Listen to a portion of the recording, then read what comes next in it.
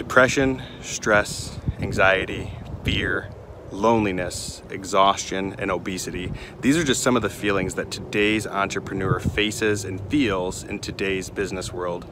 Hey everybody, it's Milia here, and in this short video I want to share with you how you can take the 3 equities of life that I'm going to share and show you how you can get over all of these feelings. And the first one is ultimately time blocking, getting into the gym, working out, and creating a routine daily so that you can take control of your health. The second one is, of course, time blocking out the activities that are going to drive you closest to your goal, and they're going to drive you closest to hitting your mark in your business. And the third one is to be intentional with the last time block, which is blocking out time for friends, family, and loved ones.